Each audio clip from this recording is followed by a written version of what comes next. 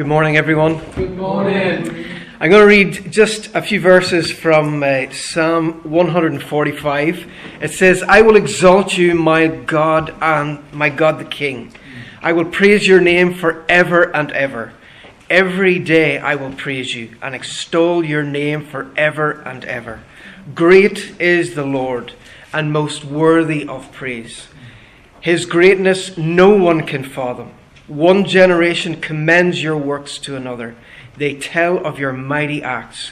They speak of the glorious splendor of your majesty. And I will meditate on your wonderful works. They tell of the power of your awesome works. And I will proclaim your great deeds. They celebrate your abundant goodness and joyfully sing of your righteousness. The Lord is gracious and compassionate, slow to anger and rich in love. The Lord is good to all. He has compassion on all he has made. All your works praise you, Lord. Your faithful people extol you. And we re-echo those words in our hearts this morning as we are met to worship the true and living God. So we're going to join our hearts together. We're going to sing this morning. We're going to sing 506, O Lord my God. 506 in our mission praise.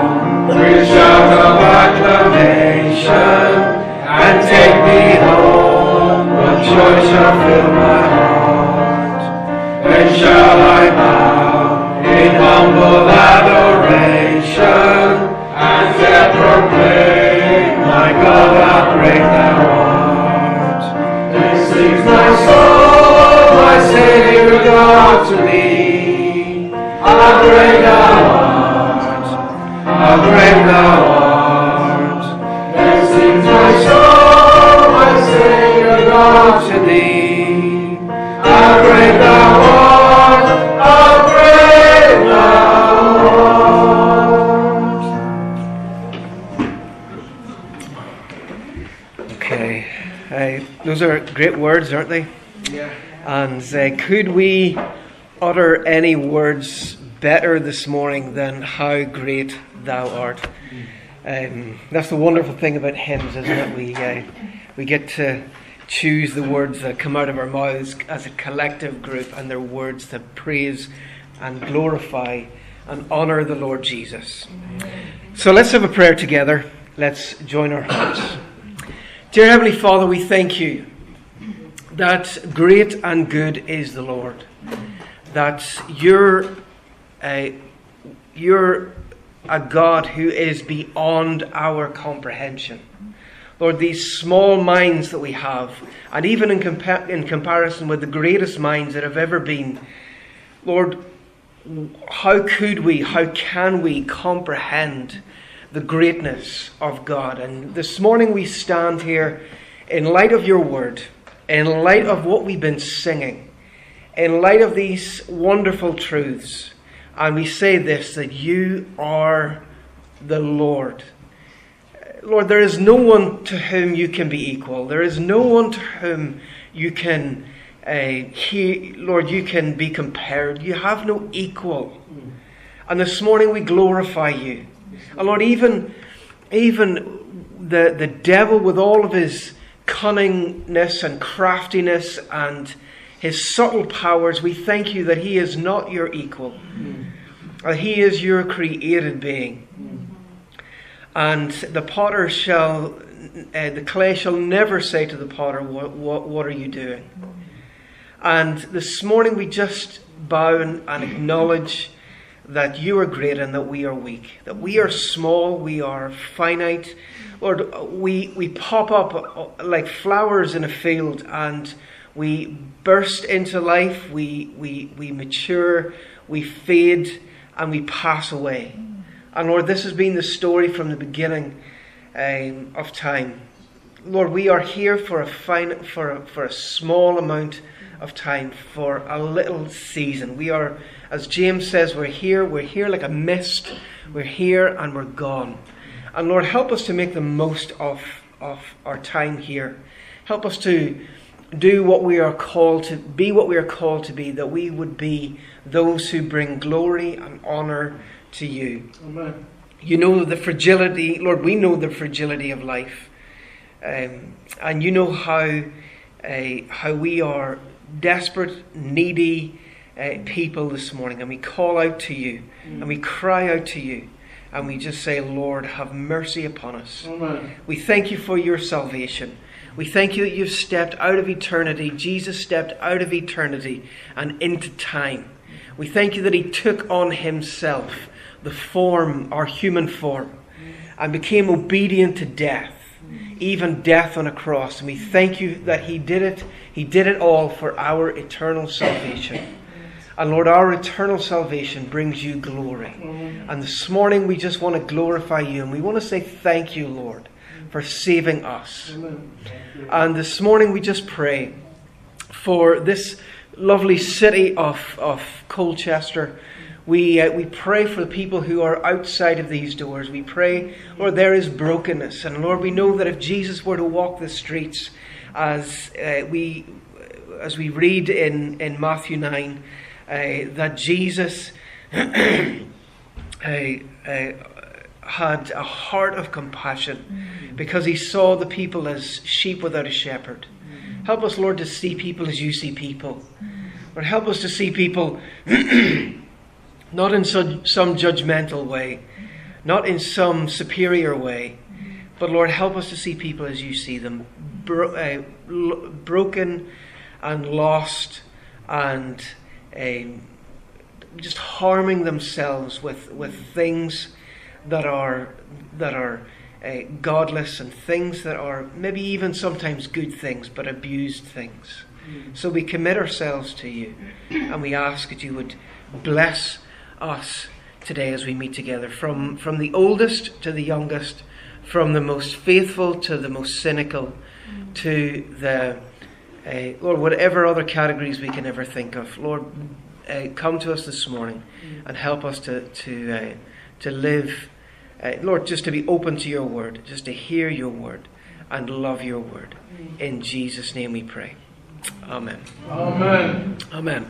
Okay, so before we do a talk for the children, we're going to sing another song. It's 708 in our books. 708. To God be the glory. Great things he has done. Now, I omitted to ask, do the children go out for Sunday school?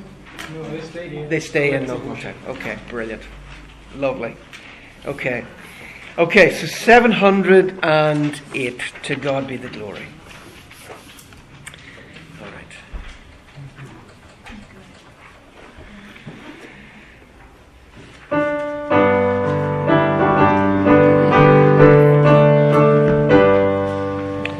To God be the glory, great things he has done. So lovely the world that he gave us his Son, who yielded his life and atonement for sin.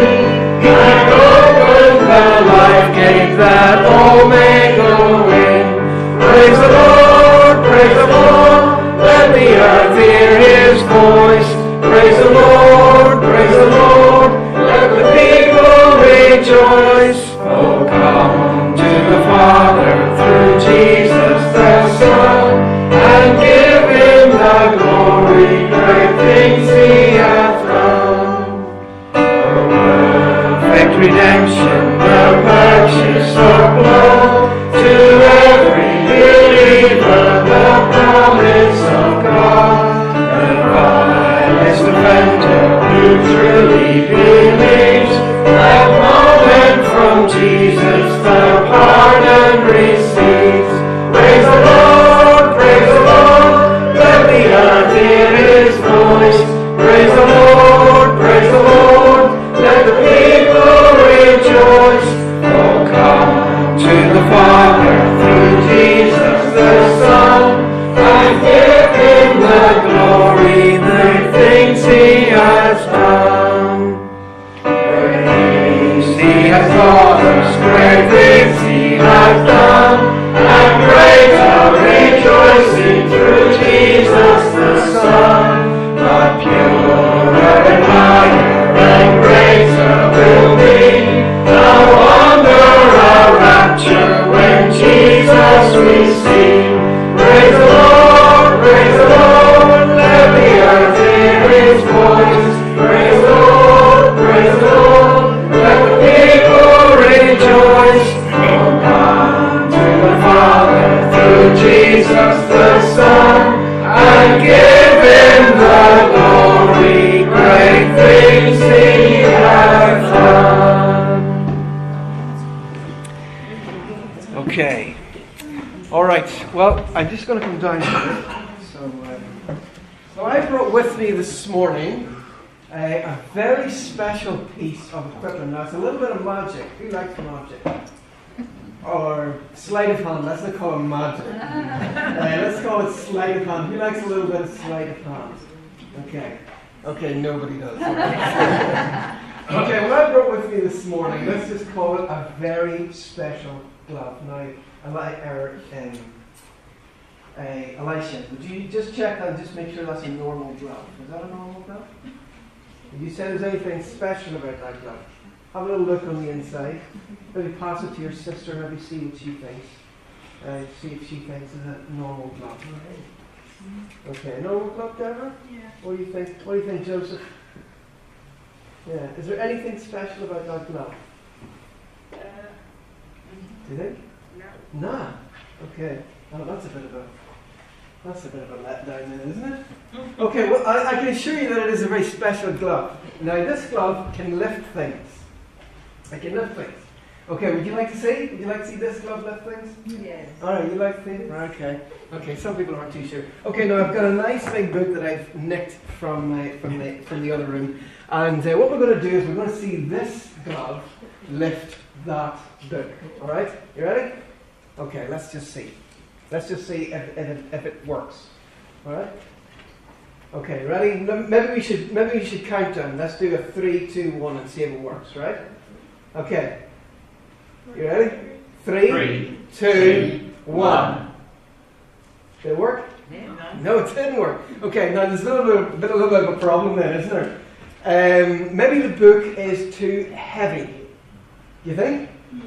You think the book is too heavy? All right, let's go for a slightly lighter book. Well, quite a lighter book actually. All right, and let's see if it works this time. And let's maybe just give it a little bit of a head start. Let's just put the thumb under there. All right. Okay, you ready this time? 3, 2, 1. Oh, this is awkward. This is a bit awkward. It didn't work. Did it work? Did it work? Did anyone see it move? Even a little bit? A little bit? A little bit? What about you guys? Can you see it move?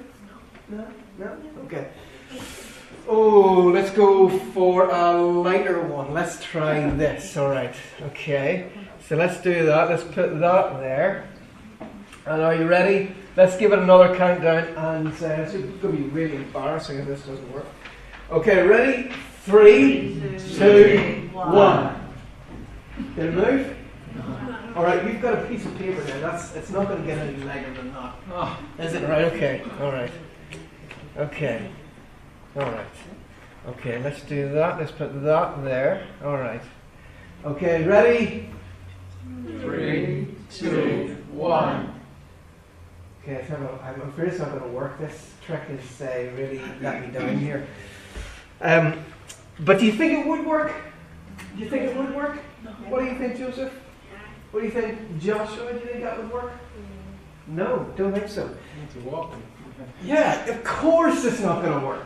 Okay, of course it's not going to work. What's going to happen? What's going to need to happen in order for this glove to work? You put your hand in. Right, okay, let's see if it works this time. Alright, so let's put my hand in here. Now let's go for the piece of paper to start with. Alright, does that work? Ooh, that works. Okay, let's try the book. Ooh, that works as well. Hang on, this is excellent. What about this big heavy book? Do you think this glove can lift that? Yes.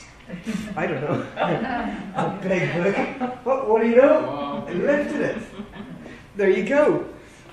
So there's not really anything that special about this glove, is there? What is the special thing about this glove? The hand. Exactly. Now that reminds me a little bit about what the Bible says about those who are Christians. First of all, for someone to be a Christian, they don't just go to church because that doesn't work. Someone once said, going to church doesn't make you a Christian any more than going to McDonald's makes you a burger. So that doesn't work. So it's not just about going to church. It's about repenting and believing and trusting Jesus as your Saviour.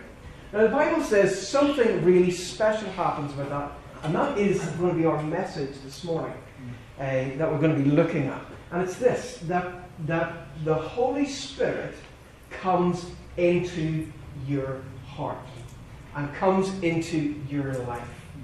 Jesus said, without me, you can do nothing. So without my hand, this glove could do nothing. Exactly. Without my hand, this glove could do nothing. So the Bible tells Christians to love one another. Do you think we can do that on our own?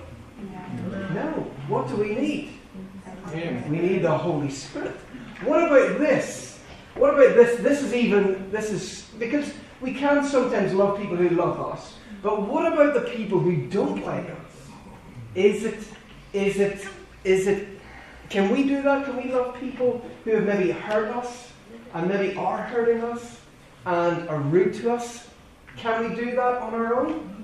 No. Can we do that when the Holy Spirit is in our lives? Yes. Yes, we can. The Apostle Paul said this, that he said this. Sorry, I've forgotten the verse I was going to quote. Yes, thank you. That I can do all things through Christ who gives me strength. Can I live in a way that brings happiness to the heart of God on my own? No. Can I do that with the Holy Spirit, the Holy Spirit's power? Yes, I can. Can I do it on my own? No, I can't. Can I do it with God's help and strength? Yes, I can. Does that mean that we're going to be completely perfect all the time? No. But you know what it means? It does mean this, that we are no longer slaves to sin. Because God's Spirit in us gives us the power that we need to live in a way that pleases God. Can I do it on my own? No, I can't. Can I do it with God's help? Yes, I can.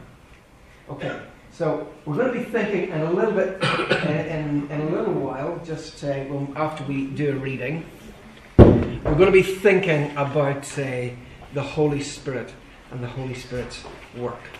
Okay, so we're going to have maybe just what we'll do now is we will read. We'll take our Bible reading this morning, and it's Acts chapter 2. Acts chapter 2.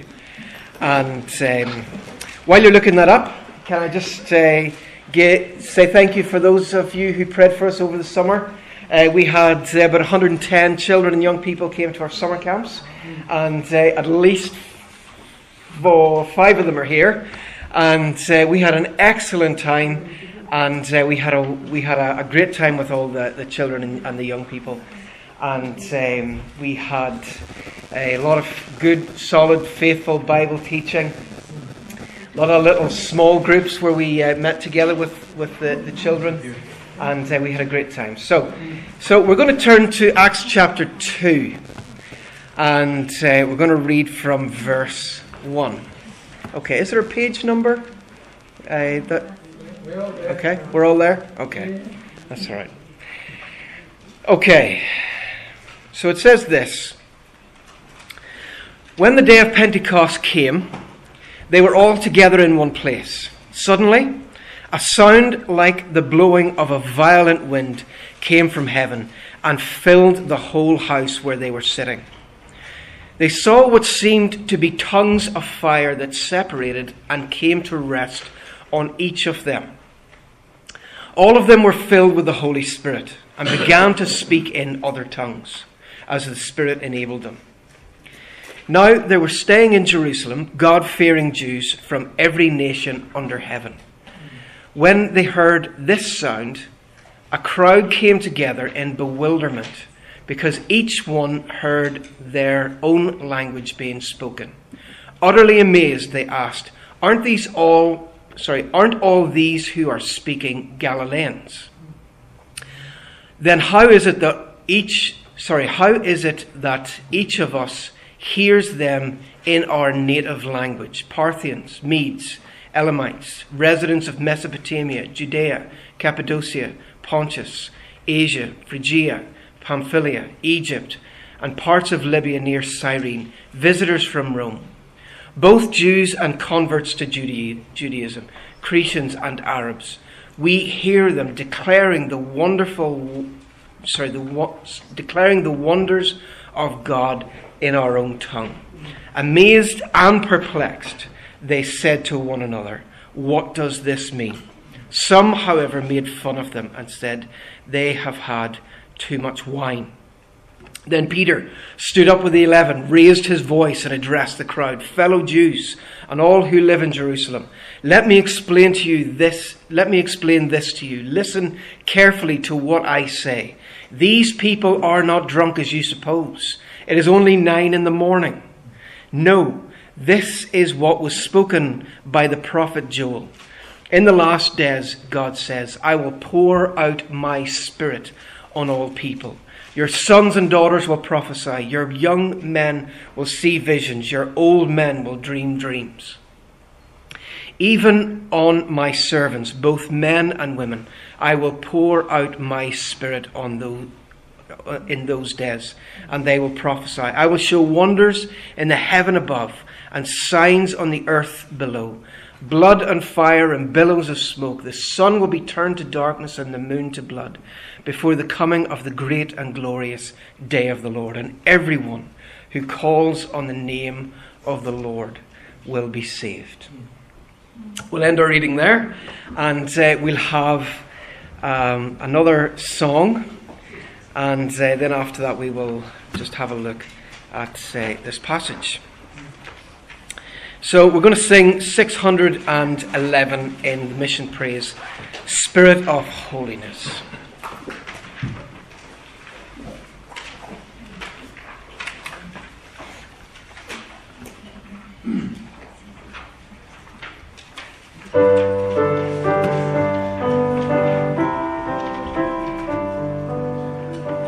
Spirit of holiness, wisdom and faithfulness, winds of the Lord blowing strongly and free, strength of our serving and joy of our worshiping, Spirit of God, bring your fullness to me.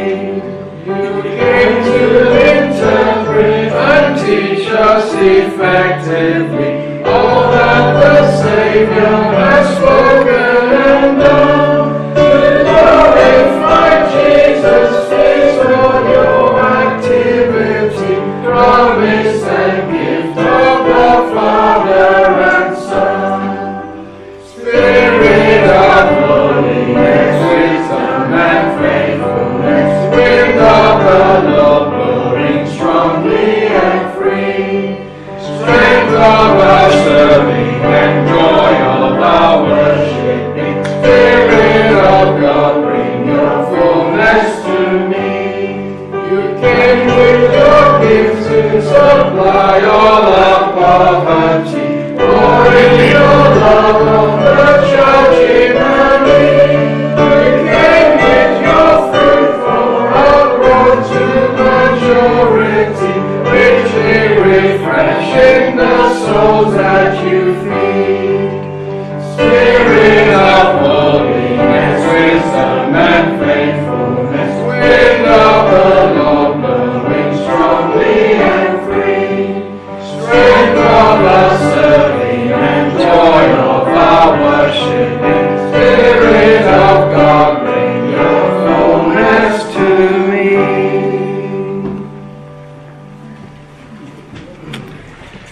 Let's have a little prayer.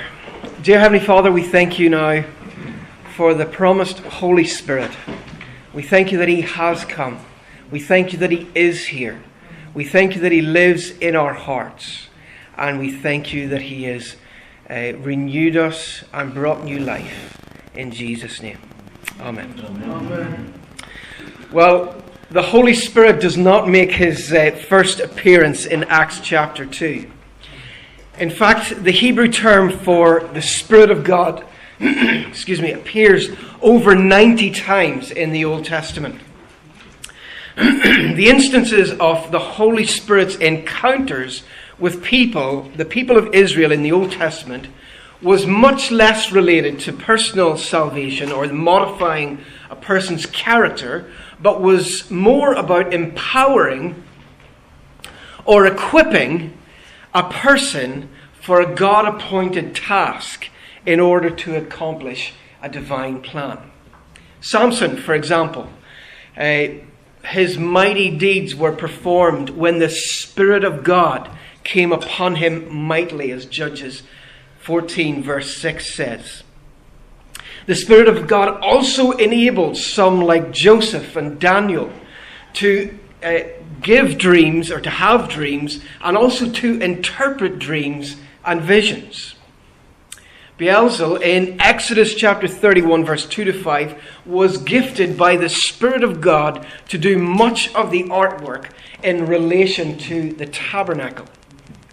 We see in Genesis 1 verse 2, we see the Spirit's role in creation, and how the Spirit is hovering over the waters and superintending over all of the creation. Acts chapter 2 is a turning point, however. The difference of the Spirit's work in the Old Testament and in this new era is now the permanent indwelling of the Spirit in believers.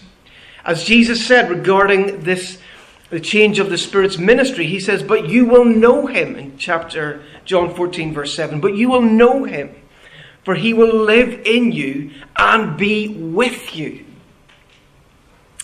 Now, the event of Pentecost is one that we are, if we've been in church any length of time or any number of years, we will certainly be familiar with what happened at Pentecost. So first of all, I just want to think about the event. Then I want to think about the power that evolves, that comes from it. First of all, Pentecost was a Jewish feast. It was celebrated. It was a celebration of harvest. It typically came on the 50th day after the Sabbath of the Passover, and it was on this particular Pentecost celebration that the Holy Spirit was poured out on those who were followers of Jesus. You see, while the Spirit was active in the Old Testament, this was a new and more extensive dimension to his activity, with an empowering presence in the lives of believers. Ephesians chapter 2 verse 22 says this, and in him you too are being built up together to become a dwelling in which God lives by his Spirit. You see, before the ascension, Jesus said to his disciples, behold, I am sending you the promise of my Father upon you. But stay in the city until you are clothed with power from on high. Luke 24 verse 49. So Jesus has gone and the Spirit is to come. And they're instructed to stay in Jerusalem and wait for the promise of the Father. Now there's two things I want to say about this, about the event. First of all, it was unmistakable. There were three distinct phenomena that are described here in the text that we read when the Spirit comes. And these phenomena are likely to have been uniquely for those who waited in the upper room. And the reason for the phenomenon is to make it abundantly clear that the promised Holy Spirit, who would be their power from on high, had actually come. This was an event that was so definitive that no one would be left sitting around asking each other the question, well, did you feel what I felt? This was not about feelings. This was something that was stark, something that was evident, something that would be a definitive line in the sand that a new era had come. And people no one was in any doubt. And it wasn't a case of emotions. It was a clear sound, like that of that signals, the sound that signals the start of a race. This was the start of a new era. Now the sound, it was a sound. It was not the wind, but it was like a mighty wind, filling the entire house. There were what seemed to be, it was not tongues of fire, but it seemed like tongues of fire, dividing and resting upon them individually. I often wonder what that looked like, and what would have been to witness that. And then they were filled with the Holy Spirit, and they began to speak in other tongues, tongues other than their own tongue, as the Spirit gave them utterance. The sound like a wind, the tongues of fire, and the speaking in other tongues are not universal marks of the Holy Spirit. They're not universal marks of God, the Spirit's presence. But it gave a clear and distinct line in the sand. A new era is here. Now, is it always that dramatic? God speaking, God coming, God moving. No, it's not always that dramatic. 1 Kings chapter 19 verse 12, God speaks in a whisper to show Elijah that the work of God need not always be accompanied by dramatic revelation or manifestations. Is God among us, at work among us this morning? Oh, yes. I haven't seen any tongues of fire. I don't hear anything blowing. And I'm sure any languages that there are languages that we've learned. All phenomena and dramatics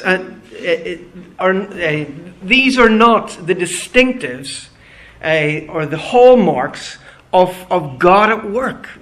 God is at work, but God can be at work in the quiet and the places. Also it was unrepeatable. The Pentecost event was a one-off event. It was unrepeated. It was an unrepeatable part of God's redemptive story. Now, I do have a high regard for William Booth, and I get the sentiment when he wrote that hymn. Look down and see this waiting host. Give us the promised Holy Ghost. We want another Pentecost. Send the fire.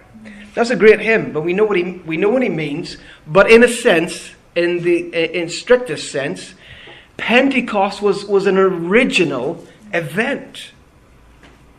And we need to view this event in the terms of the whole story of Jesus.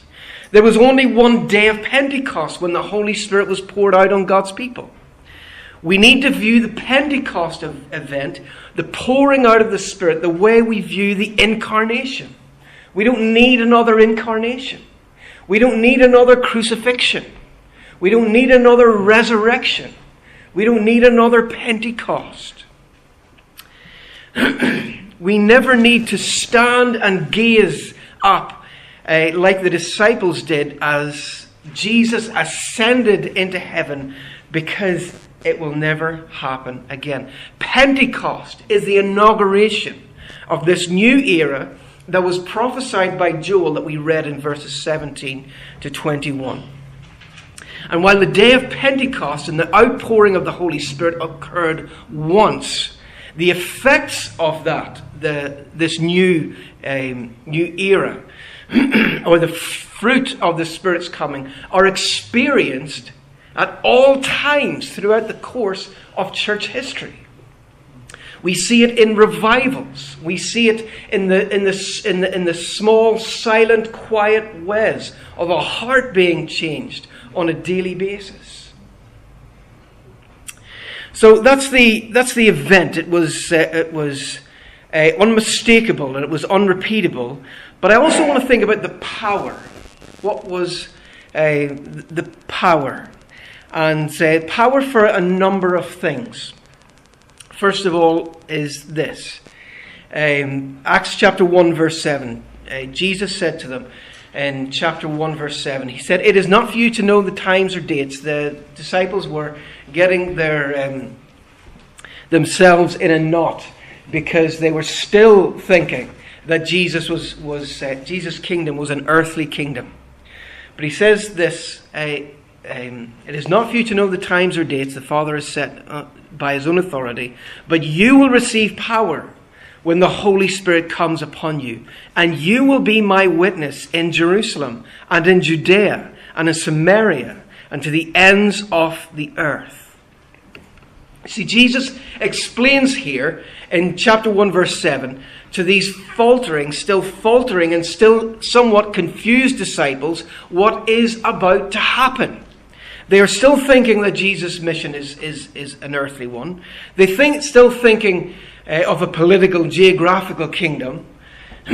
But Jesus says, my kingdom is, Jesus' kingdom is a kingdom that is established through his death and resurrection. You see, the purpose of the Spirit's coming was to empower them to be witnesses for Jesus in a hostile world. And we see just how hostile their world was, because just 50 days or so prior, they murdered Jesus. The Holy Spirit, I think it was James Montgomery Boyce said, was not given as a toy to play with, but as a means of power to witness through.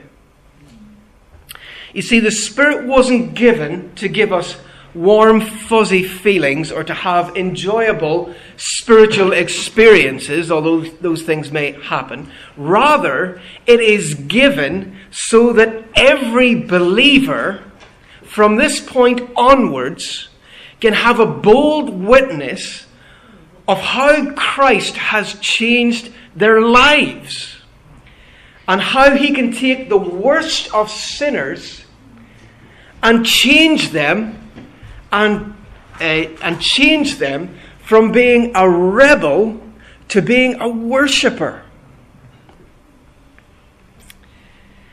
Now, what can account for the early church's boldness?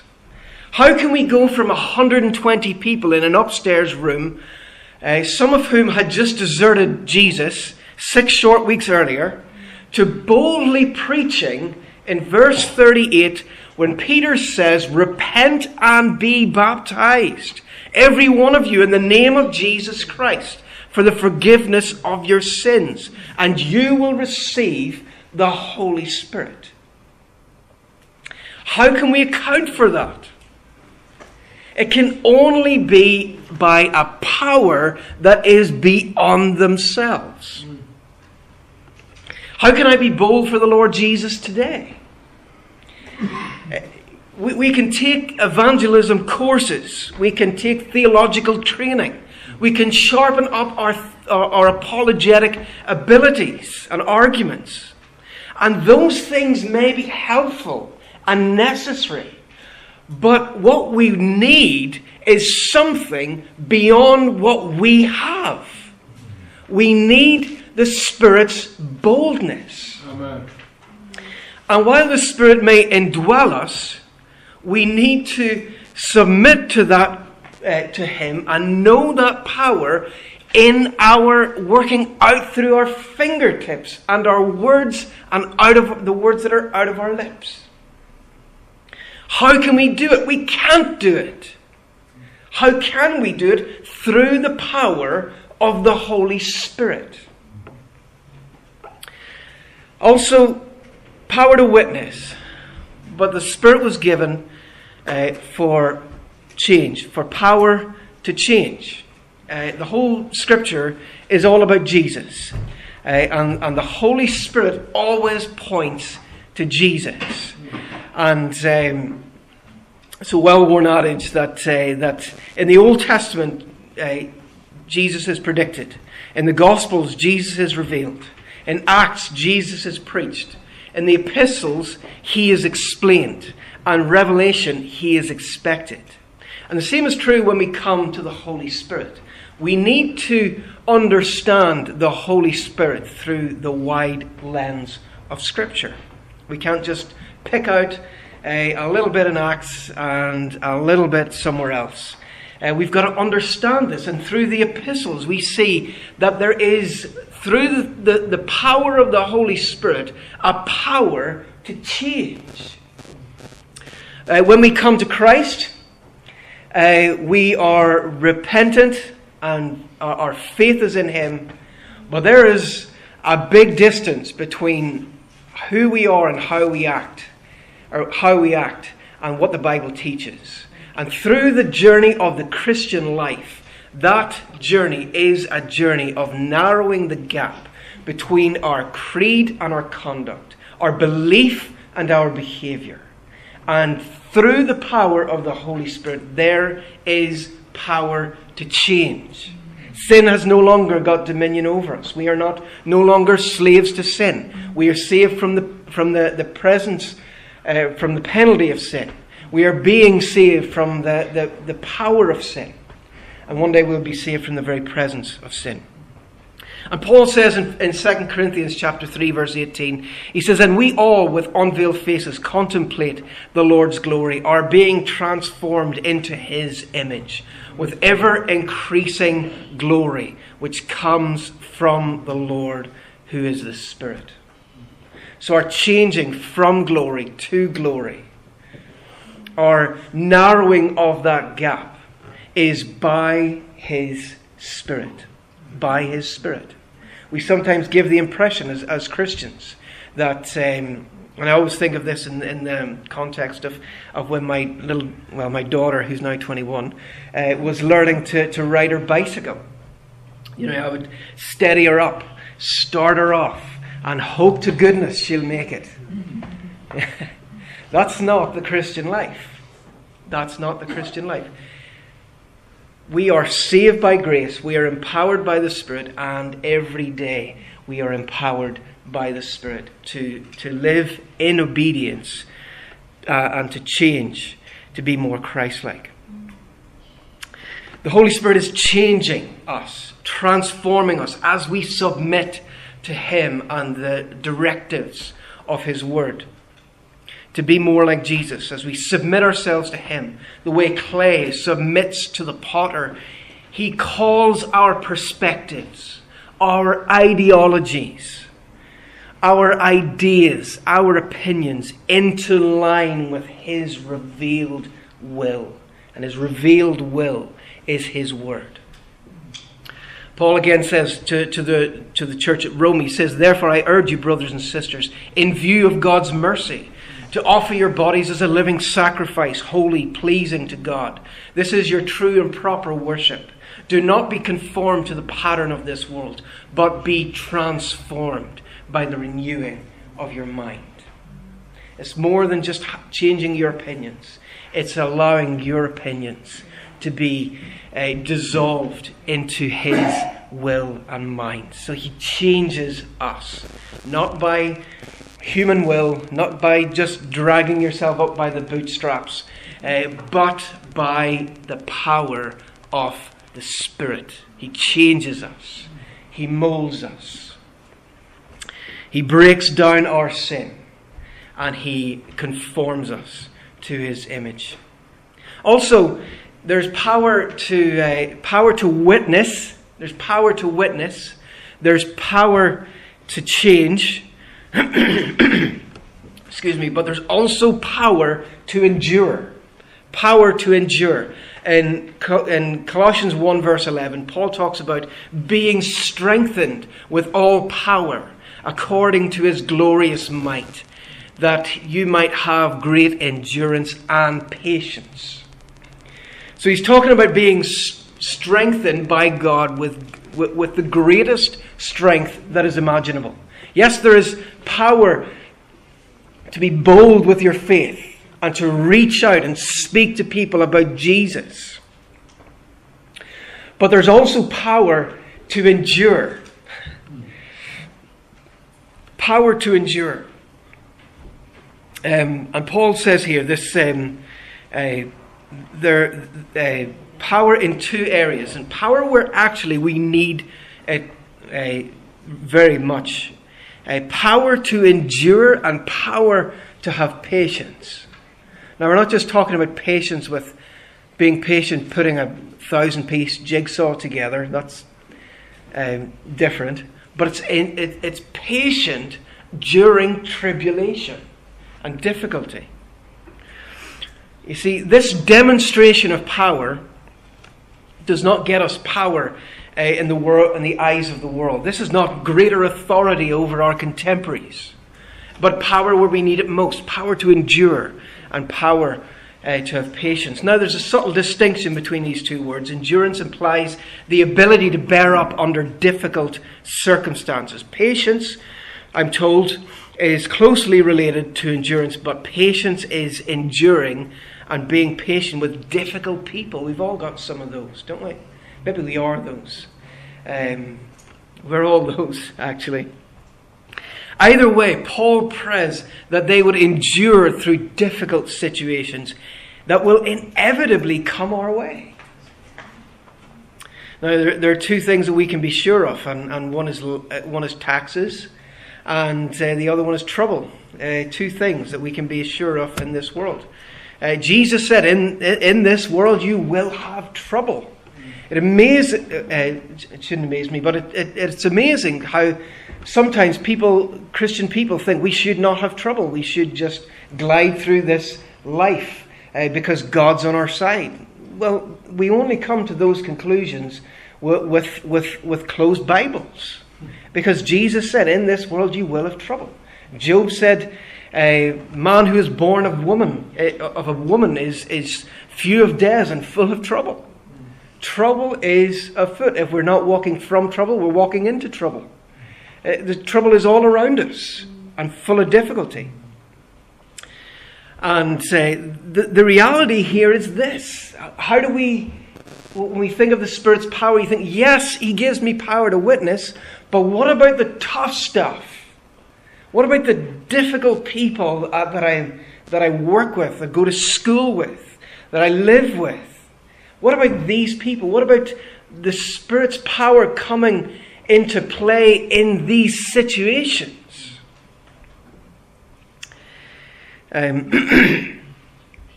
Corrie ten Boom tells the story of when she was a little girl. She would get very frightened and very anxious, and she spoke to her dad, and her dad said to her, "Do you know when we go to Amsterdam to pick up some of the pieces? When do I give you your ticket?" And she said, "You give me my ticket when I need it, when it is requested." Okay, so she said his point to her as a little 11-year-old girl was this: when you need the help that you need and the tough stuff that you'll face, God will give you your help when you need it most. And that's it, isn't it? Now, she didn't know that the trouble she was going to face, and hopefully none of us will ever face anything like what she faced. But when does God give us? We don't just have bags of help that's there waiting in the wings. It's given to us when we need it. It's given to us when we need it. You see,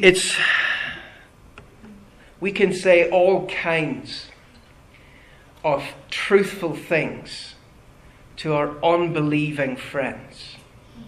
But when they see us stand up under trial and difficulty,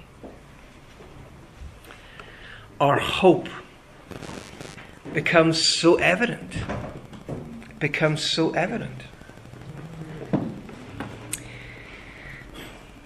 So power to witness, power to change, power to endure, and lastly, power to save.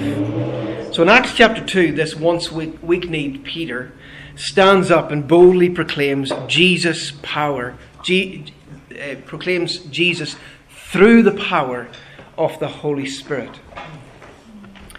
Now, after Peter makes his case that Christ was their long-awaited Messiah, and that they had allowed him to be tried before Pilate, crucified, and after 3 days he was raised from the dead, it would have been amazing to witness this. They call out, "Brothers, what shall we do?" And Peter responds, "Repent and be baptized, every one of you, in the name of Jesus Christ, for the forgiveness of your sins, and you will receive the Holy Spirit." And on that day, 3,000 people accepted their message. They repented. They believed. They were added to their number. Peter had just recited the words of the prophet. That those who call on the name of the Lord shall be saved. But saved from what? Saved from dying in their sin. Saved from being lost for all of eternity. Saved from being excluded from God's heaven forever. Saved from this. Jesus said to the Pharisees, in John 8:24, he says, "I told you." He says to the Pharisees, "I told you that you will die in your sins. If you do not believe that I am He, you will indeed die in your sins." And that is the reality of those who do not trust in Jesus. And the power of the Holy Spirit illuminates and opens the eyes of those who are indifferent, those who are agnostic, those who are atheistic, those who are complacent, and he opens the eyes of those people. He opened your eyes, he opened my eyes, he opens the eyes of those who are complacent. Paul referred to the Christians in Ephesus as those who were who had been dead in their sins. What does it take for a dead man to be raised to life? What would it take? Now, and I know the Suffolk and Norfolk context better than Essex, but what would it take for the most zealous Ipswich Town supporter to switch his allegiance and say, from this point on, I'm with Norwich City? Wouldn't happen, would it? Okay, what would it take for a stadium full of over 3,000 of those Ipswich Town supporters to say, from this day forward, I'm with Norwich City? It wouldn't happen. It's a miracle. And with all of the powers of persuasive speech, not one of us could ever manage that. It is power to save. It is the power to save. And yet, this is what happened. And the stakes were even higher. For those who repented and were baptized, they were now the outcast. They were not part of the party crowd. They had just been branded, or would to be branded, as the turncoats. And it was now for them to face the persecution of their because they had given their lives and allegiance to Jesus. But the Spirit had unveiled their eyes. They can now see. What else could they do? What else could they do? And we turn over another couple of pages in the book of Acts. Then their number are expanded to 5,000 people. Why would you choose that? Why did they choose that? Their eyes were opened and they could do nothing else. And they responded to the gospel and they were saved. Jesus says, whoever wants to be my disciple must deny themselves, take up the cross and follow me. For whoever wants to save their life will lose it. But whoever loses their life for me and for the gospel will save it. What good is it for someone to gain the whole world and yet forfeit their soul? These people, they responded to the gospel, they embraced persecution, and they followed their Lord. That power is not exclusive to the first century. That power is available today if you repent. If you repent, I have gone my own way. I have lived my way in God's world.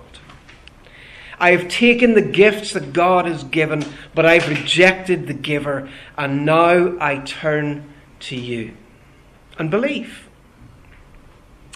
I realize that all of my rejecting has been offensive, and I have offended God, and this deserves judgment. Jesus went to the cross to take the judgment on my behalf. I trust in his merits, in his Jesus' life, Jesus' death, Jesus' resurrection, to eradicate my sinful past and to secure my future. We know those words so well, that God so loved the world that he gave his one and only Son, that whoever believes in him will not perish, but will have everlasting life. This morning, I just want to say this. If you are not yet a believer, Jesus can save you. All of your past can be eradicated And you can be found just like Noah and his family were safely in the ark. You can be safely in Christ. For those of us who are believers, know this, that it's the Holy Spirit lives within us. It's not a Jesus starts us off and saves our souls and then leaves us to it. He is with us. He is with us.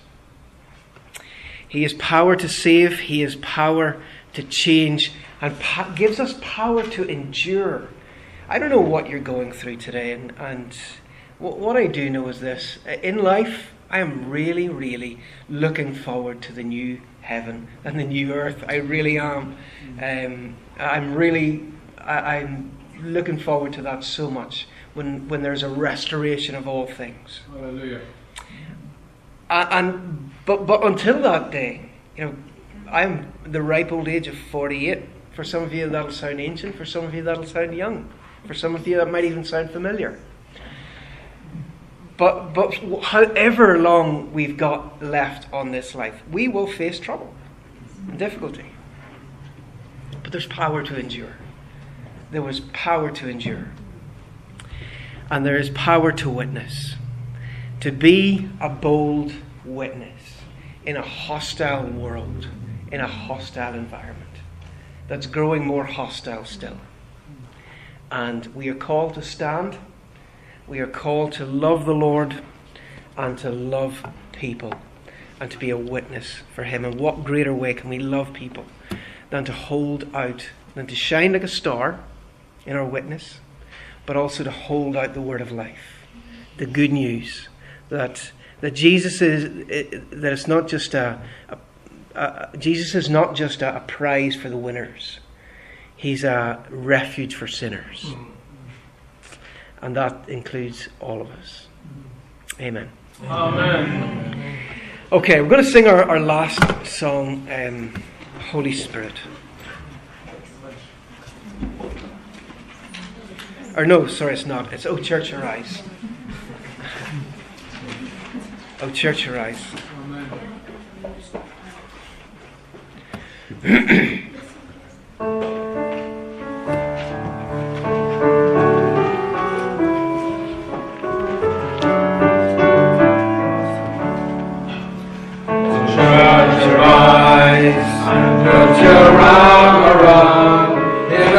Of Christ our captain, for now the weak can say that they are strong in the strength that God has given.